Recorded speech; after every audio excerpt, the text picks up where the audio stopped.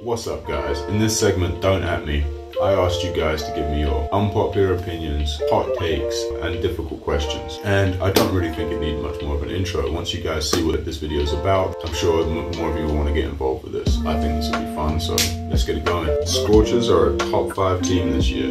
Got the league on notice. I don't doubt it, man, honestly.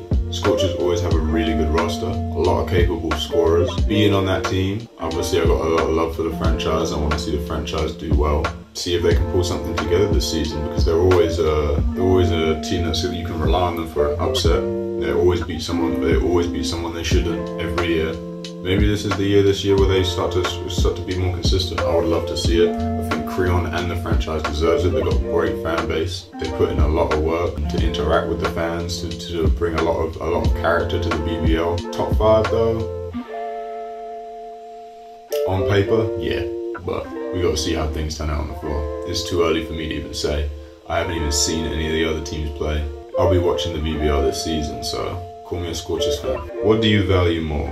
Past experiences or materialistic things? Love fades away, but things are forever. I mean, past experiences, for sure. Materialistic things are cool, but you lose materialistic things, you lose interest in materialistic things. Past experiences hold value for a much longer time, even if you don't necessarily see it as a positive thing. You could still learn from it, and that would benefit you years and years and years into the future. You might even have a past experience that you thought of one way, then you reflect on it a few years later when you're older and wiser and you see it from a different perspective, and now you learn something else. So definitely past experiences, man, for sure, for sure. Kyrie can be the best point guard in the league when healthy. This one's not for me. I like Kyrie a lot. Extremely talented point guard, talented scorer. I think there comes a lot more with being a point guard than just putting points on the board. It's a pretty point guard dominated league at the moment. Having the best players being the ones with the ball in their hands all the time. But you know, matter of fact is, if you ain't getting your team involved and your team isn't winning, and it's just you scoring the ball, I don't know. I can't really put you in. For me personally, I can't really put you in that conversation. Or it's at least harder. It's at least harder for you to be my number one. Pugs are ugly, not cute. Hi, doggy. I don't love small dogs. I'm indifferent. I don't own a dog. I would never own a dog personally, not just because I travel, just because it's like a baby. But I think pugs are kind of cute, man. I don't know.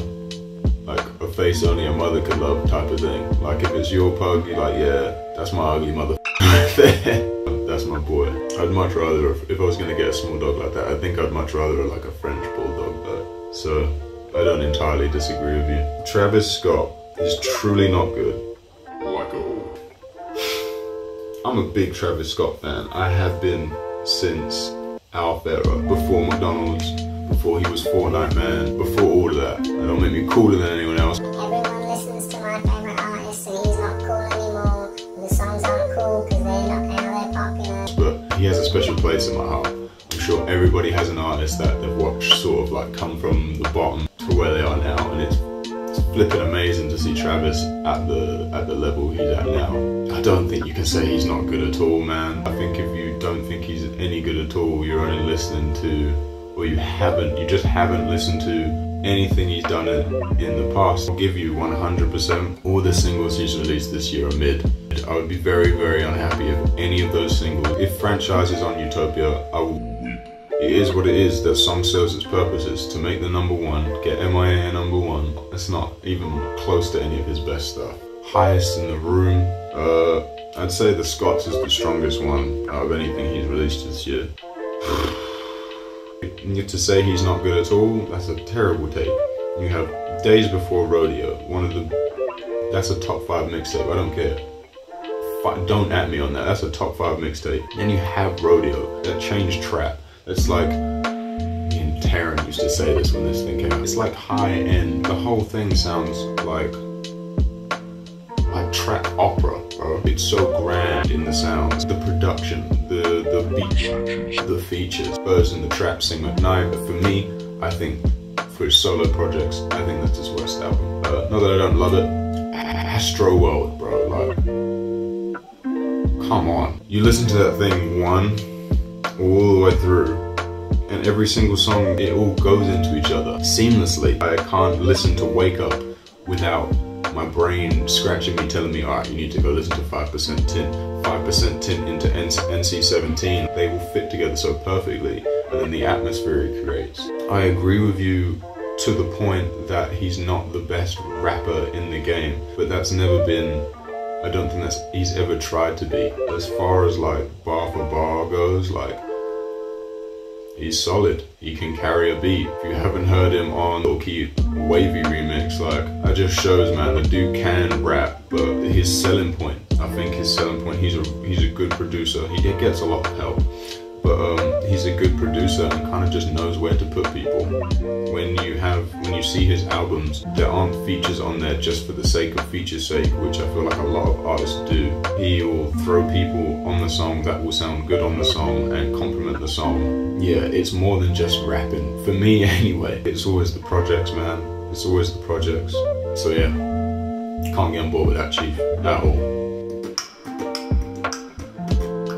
How was it to play against my old team? I cover it in a future video. Yeah, it was cool, man. I left Moron so abruptly with COVID and all of that. Kind of just skirted out of there. Didn't get to say goodbye to a lot of people. Old teammates, it's good to see that they're well. Like Alejandro, who got hurt really early on in the season. Wasn't it a compound fracture? If you don't know what that is, that's a Kevin Ware. But it was good to see him playing again. My old teammate Shoto also made it down to come see us play.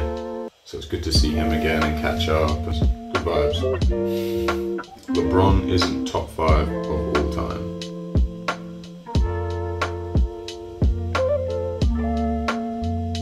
Nah, come on. Things that put you off when you're talking to someone. I'm gonna assume you mean on a first date or in the talking stage, but I would just say lack of ambition.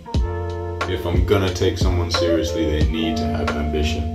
I can't think of the word for this. If I'm on a date, I'm out of a girl and she's not willing to pay for something small, for me it's usually a little bit of a hint that this is gonna be a very one-way relationship.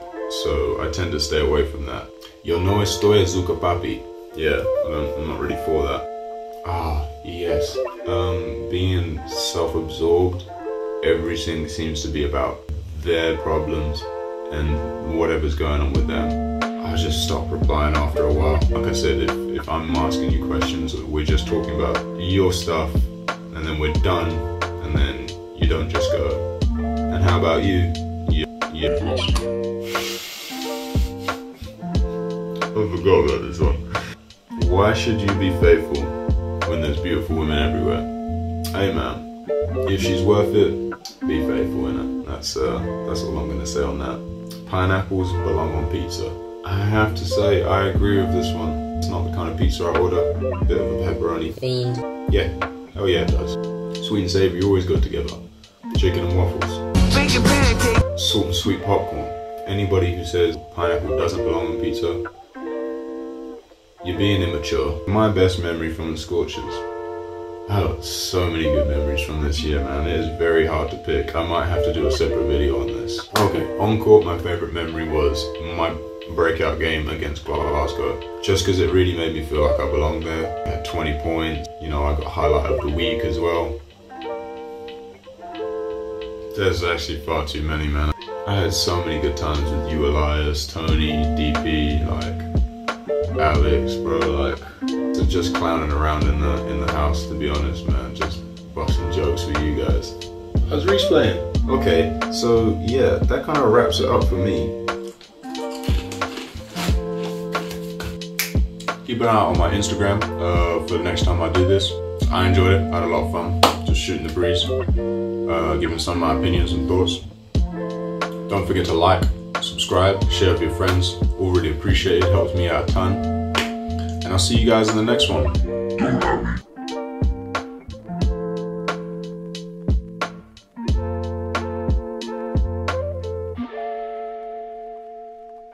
Bye.